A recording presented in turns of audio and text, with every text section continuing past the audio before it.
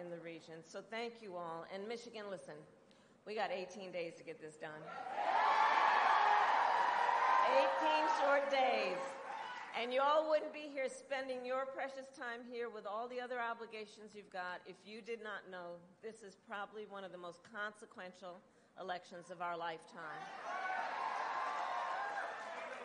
And it's going to be a tight race until the very end. And we are the underdog and running as the underdog, but make no mistake, we will win. We will win.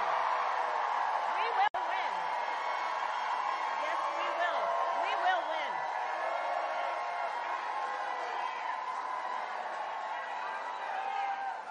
And we will win because we understand, and we will win because we understand what is at stake.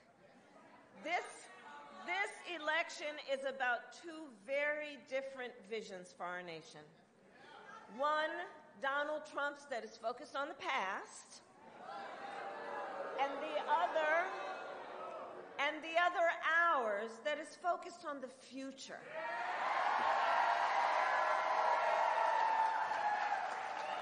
We are focused on a future where we bring down the cost of living, invest in small businesses and entrepreneurs, protect reproductive freedom.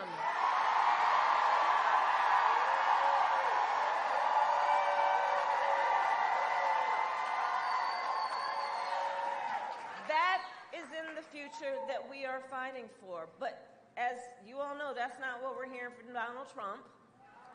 Instead, it is the same old tired playbook. He has no plan for how he would address the needs of the American people. No plan. Can I hear it again? No plan. And he is only focused on himself. And now, check this out, he is ducking debates and canceling interviews.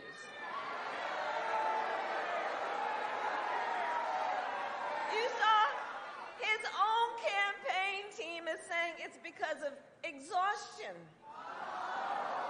All right.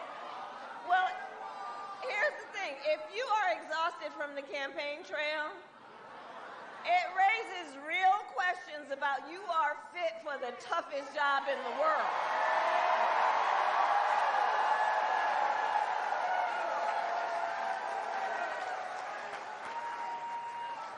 And so, folks, for these reasons and more, it is time to turn the page.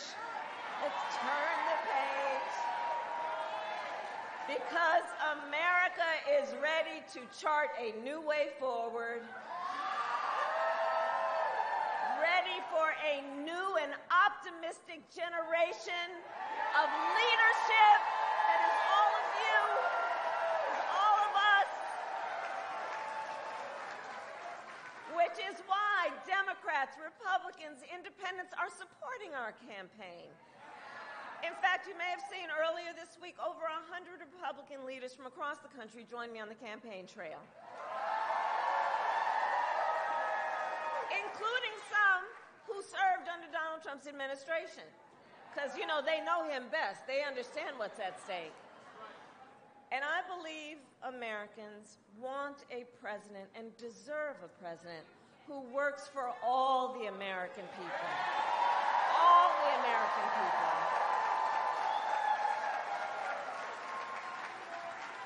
And that has been, as you all know, the story of my entire career. I've only in my career had one client, the people. One client.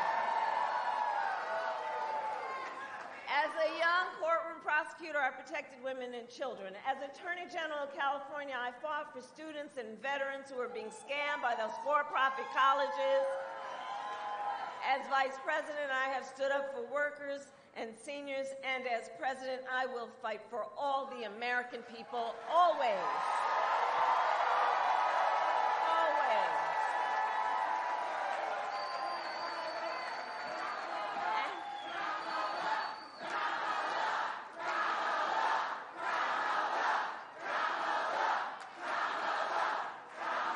And together, us and you, we will together. Like, I want want you to shout your own name for a minute. Let's do that really quickly. Shout your own name for a minute. That's what I'm talking about, because it's about you. It's about your family. It's about you. That's what I'm talking about. That's what I'm talking about. Because together, we will build a brighter future for our nation together. Together. A future where we build what I call an opportunity economy, so that every American has an opportunity to own a home, buy a car, build wealth, start a business. Right? Under my plan, we will deal with things like bringing down the cost of housing. We will help entrepreneurs start and grow a small business. Do we have any small business owners here? Yeah. Our small businesses are the backbone of America's economy. My plan will expand Medicare to cover home health care for seniors. And look, as with so many of the issues that are priority issues for me, including small businesses, the issue of home health care, look, I'm going to just go off script for a moment. So when my mother was sick, I took care of her. And for anyone here who has or is taking care of an older relative, you know what it is. It's about trying to cook something that they feel like eating. It's about trying to put some clothes on them that won't irritate their skin, right? It's about, from time to time, trying to figure out what you can say that will bring a smile to their face or make them laugh. It's about dignity. It's about dignity. And here's the deal. When you look at everyone who is doing that, and then you look at what we call the sandwich generation, which are people who are raising your young children and taking care of your parents, it's a lot. And either you have enough money to afford to have somebody come in and help you, which most people don't, or you might have to give up your job, which means you're cutting off a source of income for your household, or you have to spend down your savings to qualify for Medicaid. That's just not right. So my plan is to say that we are going to fix it so that Medicare covers the cost of home health care work for seniors. Because it's about dignity. It's about dignity.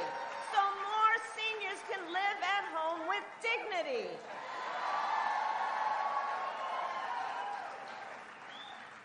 Our plan will lower costs on everything from healthcare to groceries. I'm going to take on corporate price gouging like I've done before. I'm going to do it again.